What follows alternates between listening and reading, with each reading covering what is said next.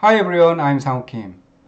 In the previous video, I showed you how to do single factor analysis of variance to test whether each average by treatment is same. Once the result tells us there's at least one different treatment mean, we want to know which treatment has statistically different mean compared to others.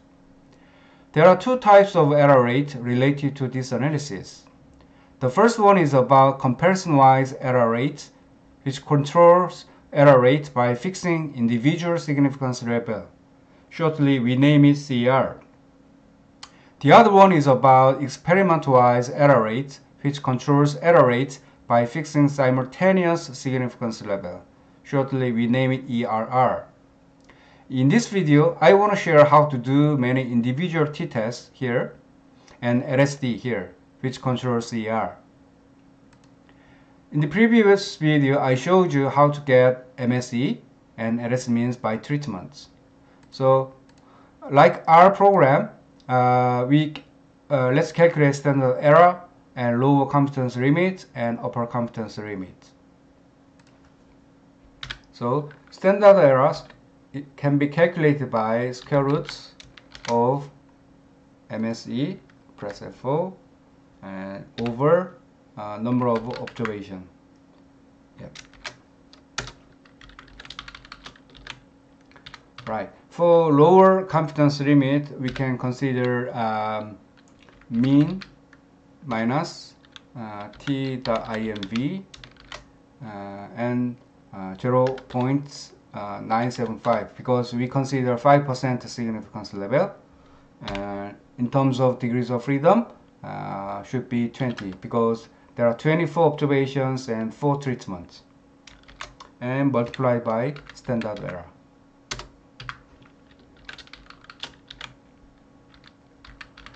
Alright, for upper competence limit, we can use same formula for lower competence limit, but we only need to change minus to plus. Alright. Let's calculate t-test, individual t-test. So the first one is t-test between treatment 1 and treatment 2. So the numerator parts, treatment 1 minus treatment 2 over square roots of standard error of squared plus standard error of squared. And then we need to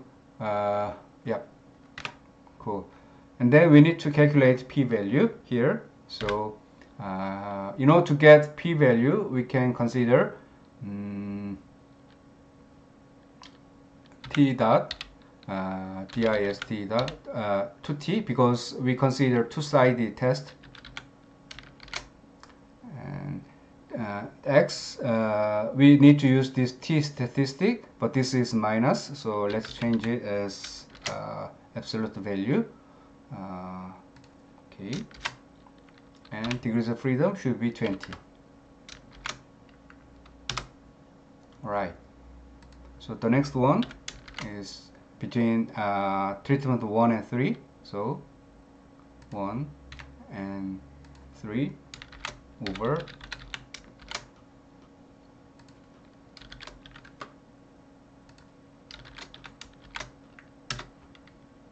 we can use same formula for p-value.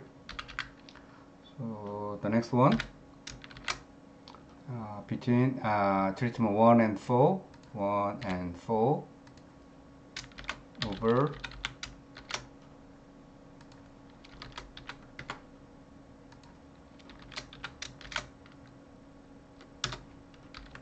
and p-value here for treatment 2 and 3 t-tests, 2 and 3.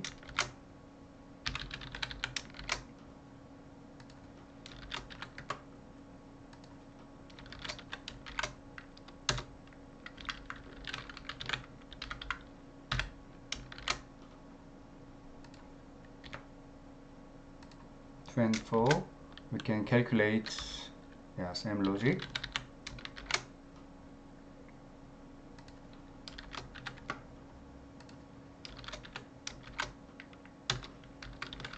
The last one, between treatment 3 and 4.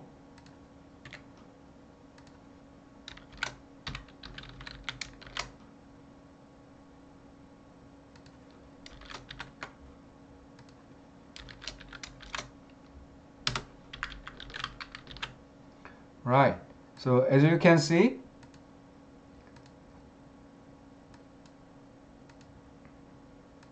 under 5% significance level, there are 3 t-test results which shows statistically significant